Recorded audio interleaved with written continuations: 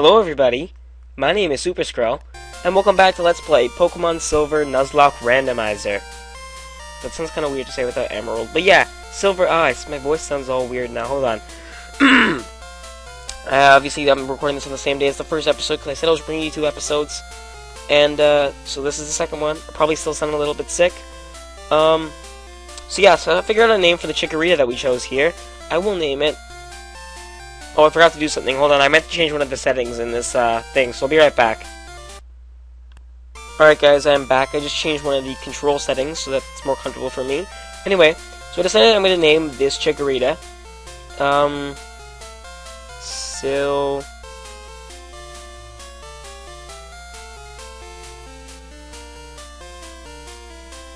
Sylvanus, after the Roman god for woodlands and forests. It's Sylvanus or Sylvanus? I don't know. I'm gonna say Sylvanus. Anyway, so he's telling us to go. If your Pokemon get hurt, heal it with this machine over here. Oh, here's my phone number. Call me if something comes up, like here. Never mind. I think if you guys have a dirty enough mind like mine, you will know exactly what I was referring to there when he says call if something comes up. Yeah. So you can hear your Pokemon here. This dude will be like, stop! In the name of love! Scroll, I want you to have this for your errand. So you get a potion from him. So this is where you get the potion other than, besides the PC, because you don't get a PC at your house. You get the potion here instead. Anyway, you walk out here and you'd be like, ooh, it's a new area, it's Route 29. So obviously we can't get your Pokemon here yet. I totally forgot and blanked on explaining what Nuzlocke is in case you didn't watch my Pokemon Emerald Nuzlocke Randomizer. It's basically going to be the exact same rules, the exact same stuff, and luckily I didn't run into any Pokemon there, but even if I did, I'm going to come back when I have Pokeballs and am capable of catching Pokemon. So, I suppose I should... Oh, yeah, by the way, if I fast forward, I can't fast forward anything, so any training I'll do, I've actually cut out, because if I fast forward, it basically goes from 100% to, like, what, 3,000% or something like that? Let me check. Okay, no, see how fast that was, guys? And I got poisoned already. Wow. Yep. This is how addictive this game is. Anyway, and I'm poisoned. Holy crap, I'm gonna die in the beginning. Yep.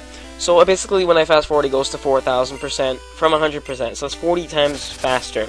So, obviously, I'll try to avoid doing that. I did it just now, just to show you what battle would be like that. So, I'm gonna obviously head back down. That ledge actually doesn't look like you can jump down it from the top. I get confused there. But, let me just check my Pokemon to make sure I have enough. I don't. I don't even want to chance this. I'm already going to go ahead and use the potion before I've gotten anywhere in life. And go back to Professor Elm so that we can heal the poison, because this is annoying. This game actually is... I never liked this generation, Gold, Silver, Crystal. I like the remake a little bit. I mean, not as much as the other games that I like Fire and Emerald and stuff. But anyway, yeah, I never really liked this as much. But then I started playing it a lot, and I know I love it. This is probably my second favorite generation then. Silver I like a little bit better than Gold, because I prefer Lugia. But yeah, that's just my preference. You can get both anyway, so what's really the difference? And again, I get paralyzed. Really great. By the way, whenever we'll start off with a berry. So, if your HP gets low, it'll automatically heal in battle. Obviously, in the overworld, you don't use the berries. That's why I used the potion to heal when I was poisoned, because I wouldn't be able to heal, and I had really low health. Of course, I'm fully paralyzed. Sylvanus doesn't actually know anything good. So, yeah. This is taking way too long. I'm gonna run. Why didn't I do this from the beginning? And the sound sounds really messed up when I fast forward, eh? Anyway, A. I just said A. I'm Canadian, of course. But yeah. Oh my god, my throat is like, oh, meh. But this is what you do when you record when you're sick. But still, I wanted to bring you guys something up there, actually, which is worth getting. Okay. Forget you, Spinnerack, and the fast forwarding is gonna just... I'm so... don't want to do it, but yeah, you get a potion here, so... I still didn't explain Nuzlocke and Randomizer. Randomizer obviously randomizes the wild Pokemon. Nuzlocke is the challenge. Basically, you apply to your self-imposed rules that basically make it. There's a route up there. Doesn't make it as a route up there, but makes it so you can only catch the Pokemon that you first get on each route. You can only catch one Pokemon per route. That's the first Pokemon that you see. If you kill it or you run from it, you can't get another Pokemon on that route. I use the rule that you can catch a Pokemon in grass in that one route, or wherever, and if you're in the cave, then I guess on the ground or whatever it's called. And once by means of surfing or fishing. So once on the water, once on the grass per route / area. That's my rule that I use to catching Pokemon. So up here there's a tree. It's a fruit-bearing tree. It's a berry. You get a berry. These come back every day. So if they come back tomorrow, because I set the date to be Thursday. If I come back on Friday, then another berry will have grown there. So yeah. So Nuzlocke. Then that second rule is if your Pokemon dies, it is gone for good, like completely gone. You have to put it in a box. That's you'll never use the Pokemon in that box again, or Cherry Grove City to New Barktown. Okay, yeah. Or you have to release it. I will put it in a box so that by the end of the Let's Play, I'll be able to show you all the Pokemon that I lost. And this dude here, if you talk to him, he'll be like, show you around town. For the sake of the Let's Play, I'll do it, but you don't really need to. In the remake, they make... Oh my god, my voice is... Hold on, guys. It sounds so messed up. I'm sorry for this. But yeah, you're a rookie trainer, aren't you? I can tell. That's okay. Everyone is a rookie. At some point, if you'd like, I can teach you a few things. Oh, you get an option. Okay, we'll go for yes. Okay, then follow me. So he'll show you the Pokemon Center, obviously, where you heal your Pokemon. In the remake, if once you cross him, you have to talk to him, and he has to show you all the stuff, because at the end of it, he'll explain the Pokemon. You buy stuff there. You buy his balls there. I mean, Pokeballs. Route 30 is the way out. Trainer will be battling there. Prize Pokemon there. Blah blah blah. And then he goes. This is the sea, as you can see. Some Pokemon are found only in water. That's actually the joke I sort of made in my channel description. I'm just like, that's Superscrull with the C, not a K, a C, you see? So yeah, that's a joke, and it's my house. Thank you for your company. Let me give you a small gift. He'll give you the map card. In the remake, he will give you the map card, and he will also give you the running shoes. That's why it's necessary to talk to him, so that you actually get the running shoes. But yeah, that's generally what happens. And yeah, so explain the rules in Nuzlocke. The third rule, yes, it's an optional rule basically, but it's the rule that most Nuzlocke players live by. They nickname all your Pokemon that you catch, so that's clearly something you want to do. Get a potion. Okay, so yeah, something about this game is when you're in the... See, I only have 30,000 Pokédollars up there. In this game, like in other games, they will, they'll be like, you hit the down button from 1, and it'll take you to the max number of potions or whatever item what you can buy at that point with the money you have. In this, there's no limit. 99 potions will cost me 29,700 Pokédollars. I only have 3,000, but the game doesn't want to like incorporate that, so it's just like, you can still, so you basically can't do that as a trick to get as many as you can. You have to actually go and look up and count and do math and stuff, because you just keep going until you get to 99. Anyway, yeah, I'm gonna go ahead and buy 3 for now. Maybe I'll buy an antidote because I am weak to poison. For 2. It's good to have items that'll heal you most of the time, because so that you'll be able to like be prepared for what's coming. Anyway, yeah.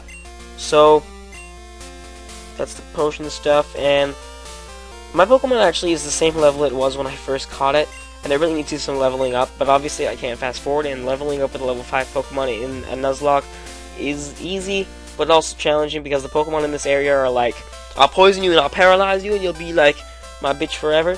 So I'm gonna have to cut it now. I'll come back with my Pokemon to like at least level 10 maybe, and I'll be right back, guys. Alright guys, so I'm back. I trained my Pokemon to level 10 like I said I was gonna do. It's It's about to level up again, actually, to level 11. And also learn Razor Leaf, so that's good. And, I forgot to mention, which is something important, really, that, that the Pokerus, which is a Pokevirus, was introduced into this game, which basically doubles all the EVs you get from any Pokemon. EVs are the effort values you get for them, so, like, battling certain Pokemon will give you, certain values that'll, when you level up, you will, get more in that certain stat. If you battle a Pokemon that gives you HP EVs, when you level up, you'll get more plus HP, obviously. So that doubles the EVs you get from each Pokemon that you battle, which is really good. You can obviously, I explained this in my Emerald Nuzlocke, but I'll do it again in this, obviously, because some of you might not have watched it, again, like I said. Anyway, so basically, that's a berry dude or berry master, whatever. Nah, bro. Ooh. Anyway, yeah, so basically, it doubles that, and it goes usually about after 2 days. You lose the virus, but if you want to keep it, you can put your Pokemon in the PZ, and then the virus will have to stay there forever, and there's no curing from it. And basically, it can be spread to other team members by directly being next to them. My voice is really dry and sore and stuff. But anyway, yeah, being right next to them will get you the Pokemon to be spread, so that all Pokemon can benefit from it. Except the chance of getting a Pokemon with the Pokevirus or the Pokerus, actually it's called, is like 3 out of 65,500 and some odd number. It's a ridiculously low chance. It's like 1/3 the chance of getting a shiny Pokemon is getting a Pokemon with Pokerus, plus the fact that you don't actually know it's Pokerus when it's in the wild. When you know when you see a shiny Pokemon, you know it's shiny because it sparkles. But a Pokerus, infected Pokemon basically is you don't know if you catch it and you go to the Pokemon Center, then this show will be like there's a tiny organism on your Pokemon that blah blah blah, and that's how you know that it has the Pokevirus, because Pokevirus is a tiny organism on your Pokemon that does whatever. So this is the whatever his Pokemon, I don't remember what his name was. Sorry guys, I'm just not up to this, but I have to do it for you guys. So you get the mystery egg, and there's another dude in here. He's like, who's that dude? And you'll be like, what? So my assumption is correct. Professor Elm will know it. Oak! Aha! So you're a Squirrel. Oh my god, Oak does the aha. Remember in Fire Red where he's just like, he laughs for whatever reason. He's like, aha! These are 3 Pokeballs on the table there. This is Oak doing his aha. Wasn't he the guy talking to us at the beginning anyway? Totally forgot to point that out. It wasn't Professor Elm that was talking to us. I'm pretty sure it was... That's the dude's name, Mr. Pokemon, yeah. So the guy talking to us at the beginning, the professor, was actually Professor Oak, was it not? I'm pretty sure it wasn't Elm. But it might have been, I don't know. I understand. So, this dude will be like, you're running errands for them. Well, you must be good Pokemon friends, blah blah blah. You treat it with love and care. Ah, you seem to be dependable. How would you like to help me out? So then he'll be like, I'll pull down my pants, we can go in the corner and, no, you can have the Pokedex, and you can automatically record Pokemon data like I've always wanted you to do for me. I got my own, chop back in Kanto for me, actually. That's what Oak's saying right now. He's like, I don't need you, kid. Don't worry about it. I got my friend back in, Kanto. What was his name again? Terry? Yeah, that's what his name was. He's out to run up now. You know what that means? I'm even dirty. I don't know. Just forget that. I don't even know what I'm saying. Yeah. But he's like, I have to go back to Goldenrod where I have my radio station or whatever. So this guy will heal your Pokemon, obviously. And Professor M calls you, what? Hello? Scroll? It's a disaster! It's just terrible! What should I do? Oh no! Please get back here now! Click! And then it's like, the line went dead! Someone's killing it, Professor Elm! No, just kidding, he just clicked to hang up. Anyway, I love the way these flowers look in the game. They're just like boxes that are moving back and forth. They're not even real flowers, they're just boxes with like a circle in the middle of them. The sprite for them are legitimately just boxes. But yeah, that life you choose to be a flower in a bad graphical game, or bad graphical era. I don't know. So this dude's will be like, if you guys try to come up here, there'll be like people battling, they'll be like, you can't pass! Go Rattata! Oh, not Rattatas. I still hate Rattaz for when they killed my my Bulby back in Pokemon Fire Red. If you haven't watched that, go check that out, obviously. But yeah, the Rattata level 2 killed my Bulby, my Bulbasaur, just at the beginning of the game. That was stupid. But anyway, we're gonna head back there, and what? The red-headed jerk dude that kicked me, and he was staring into the professor lab thing. ... You got a Pokemon at the lab. What a waste. A wimp like you. Don't you get what I'm saying? Well, I too have a good Pokemon. I'll show you what I mean. Obviously, I have to figure out a voice for him. The one I just used right there was really quiet, so I probably won't use that again because they're probably really hard to hear. And it'll be like something wants to battle. Something sent out Cyndaquil. He's got the really badass Pokemon right now. We don't get the badass Pokemon, but I think we can still win. Yeah, so he'll obviously pick. He's a rival, so he'll obviously pick the Pokemon that's like strong against yours, that you're weak to. It won't be too hard to take him down because I'm way over leveled, but I mean, you can't be too careful in Nuzlocke, obviously. I've studied this many times before. And critical hit at the end when it's useless. This is what the Let's Play is all about. The Let's Play curse is all about crits when you don't need it. And something was defeated. Are you happy you won? Skrull got 300 Poké Dollars for winning. Why do I sound so bad? Oh god, I can even hear it in my own voice. That's really bad. Anyway, in the remake, his name is not question mark. It's like stranger random child thing. I don't know, but it doesn't say. It's way more like smooth text. My name's question mark. Like seriously, I'm gonna do the world's greatest. What? You're gonna do the world's greatest Pokemon trainer? Okay, you're gonna go up to him and no, I'm just kidding. He wants to be the world's greatest Pokemon trainer. There you go. Anyway, yeah. There's actually, you guys ever heard of Murphy's Law? It's basically, is anything that can go wrong, will go wrong. Murphy obviously came up with this, why it's his law. And it's a law, which is funny, because theories mean they can be disproven, and it's just what people think as thus this far in time. But a law means this cannot be disproven, because this is the truth of everything. An Umbreon, awesome. Anyway, yeah.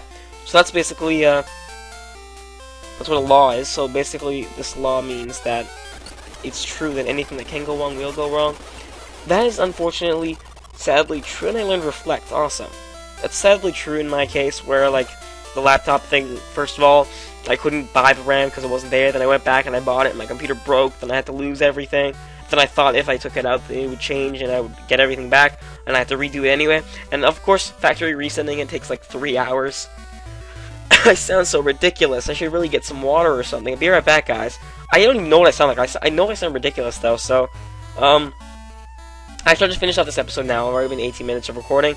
Basically, Murphy's Law, yeah, so what I'm saying is, then I thought I would be like, fix it by taking out the RAM, and it didn't work, so I put the RAM back in, and then I had to get all my stuff back, and I lost all my view, and that's, like, beyond everything that can go wrong will go wrong. That's like infinity can go wrong, therefore it does. I don't even know. That will be a new law that I've invented for the sake of this channel and all of his future endeavors, is Skrull's Law. No matter what happens to you, it's always bad. That is the law, okay? No matter what happens to you, it is always bad. In every case. King with the RAM, I had to walk in the rain for 20 minutes or whatever. That's when I first wanted to get my RAM. Then I had to install the RAM. That totally messed crap up, and I couldn't do it. Then I have to, like, do this. And I lost all my saves in Emerald, and level 2 Rattata killed my Bulbasaur in Fire Red, and Minecraft #1 was a learning experience, failure, learning experience, and Skylock was all gone, and everything just crazy crap kept happening, and in Fire Red, obviously, those glitches kept on happening with my ROM, and I had to use cheats to fix it, and then cheats obviously make the game glitch even more. Oh my god, it's just, anything that happens to you is bad. That is my law. That's Skrull's Law, copyright trademarked mine. Alright, but you guys feel free to use it in your daily lives, because at least I'll be getting support in some way. Don't forget to mention where you got it from, at least. You know, you gotta cite your resources, you gotta cite your sources, you gotta, so you don't copyright and plagiarize and crap, that stuff you teach you in high school. See you guys next time for Let's Play Pokemon Silver Nuzlocke Randomizer.